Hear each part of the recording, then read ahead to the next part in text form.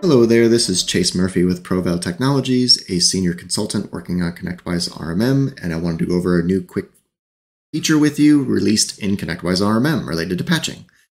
The new feature is OS upgrades. This should allow for Windows or Mac devices to upgrade to the latest OS available for that endpoint. So for example, this would be like a Windows 10 to Windows 11 upgrade. The endpoint must be upgrade eligible and meet all prerequisites for the operating system to properly upgrade. So please keep that in mind. The operating system upgrade will follow the schedule and reboot that is configured. Please get the endpoints rebooted as quickly as possible after an operating system upgrade, just to ensure there are no major concerns or problems on that endpoint. Another note to keep in mind is this will obviously upgrade the whole operating system on the device.